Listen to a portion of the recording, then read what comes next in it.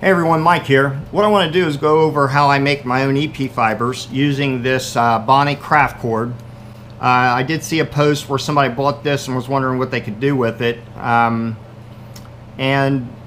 one of the things that I found is that you can actually make your own EP fibers. Now this Bonnnie cord comes in a number of different colors.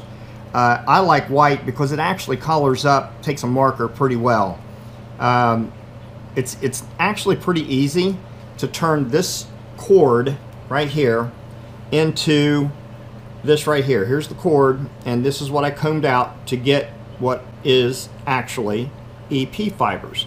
Now I had bought tons of this stuff in the past, and I probably have a bunch of it, but what I paid for this strand of EP fibers, just this one strand, I could make hundreds of these with just one roll of Bonnnie cord. So as you can see right here, this stuff, it really is essentially the exact same thing once it's combed out, if you comb it out properly. So what I'm going to do is show you how I do that is, and actually what I end up making are these nice little flies right here. I'm pretty sure that that right there is going to be a dynamite little fly for my smallmouth this summer, and hopefully that'll be happening real soon. But anyway, what I'll do is I'll cut off a piece of this Bonnnie cord, and if both ends are not checked, and what I mean by that is melted down to prevent any pulling out of fibers on the end that where you are pulling it out.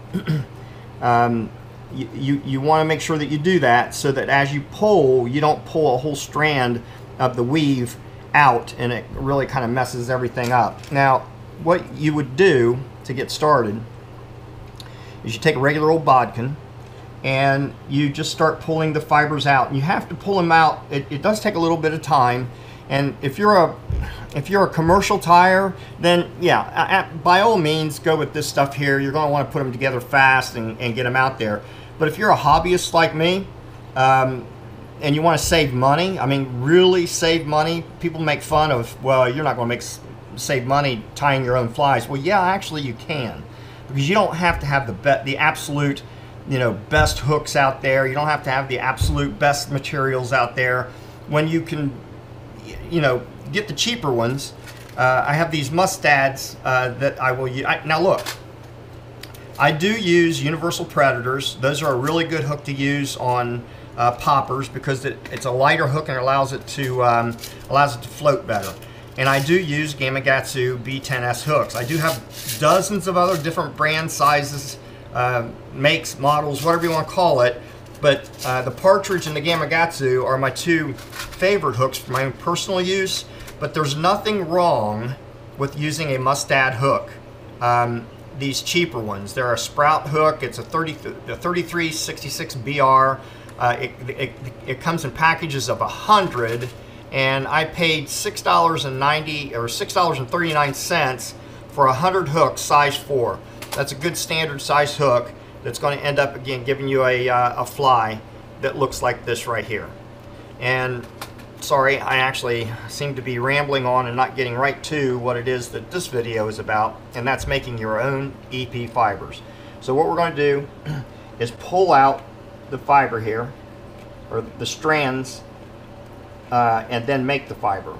These are strands that are woven together to make one great big long cord.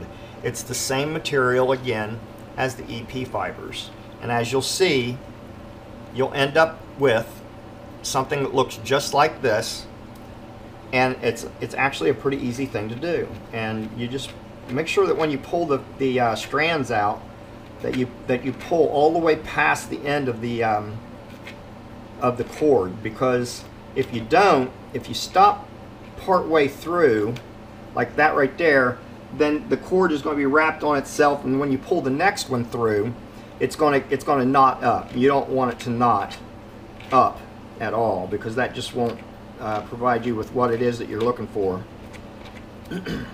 So as I do this, I make sure that you again pull it all the way through, and you might kind of rotate it too as you go around like this, pulling it through so that you're getting all of the strands all the way around. Alright, actually that's far enough. You get the idea. Now what I bought is this pet grooming tool. Actually, this is not a pet grooming tool. I take that back. This is called a felting tool that you can purchase. I got mine on Amazon, and I'll have a link in the video on my YouTube channel below the video, and I'll show you what you want to do, because this does not look all that great. This is what you want to end up with. This is what you get when you unravel the strands from the woven cord. So you just go ahead and do what I did there. You pull all the strands out, and then you'll take this felting tool with all these little metal fingers and just brush it out. And as you're brushing, rotate it like this, and that will pull the fibers away from the strand, which is going to give you a really nice even. Now on this one here, I've got some that's kind of tied up in here, so you might take your bodkin again, see if you can't pull those out, because apparently I didn't come all the way through a couple times as I was pulling this out, which is no big deal. I mean, what you could do is just pull that one strand out and use what's left. In fact, let's go ahead and do that just to show you that it's not going to hurt anything. See, there's the one that got knotted up as I was pulling out, because I didn't pull it all the way out as I was pulling it through with my bodkin. That's why it's very important that you make sure that you pull these strands all the way out from the woven cord. So it's no big deal though. I'll just take the one that I screwed up and cut it off there and toss it out, and then go back to my felting tool and pull out the fibers. It's really this easy. Now on the other side, you've got your, and then if you want, you can keep what's pulled off as some dubbing material. But I can make dubbing material real easy, and I don't want to bunch it up and have a bunch laying around, that I can just in a matter of minutes make my own. So on this side, I use this brush to even refine it even more. And again, rotate as you're turning this thing, or as you're brushing this thing.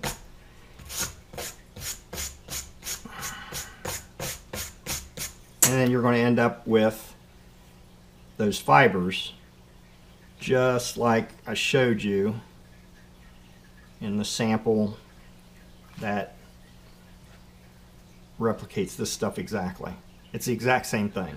The only thing is they probably buy this stuff before it's made into cord, and they just cut it down and sell it in clumps, just like this one here. But that's it. That's all you need to do. There's your EP fiber from the Bonnnie Craft Cord. Hope you got something out of this. This is Mike. Until the next video, we'll catch you later.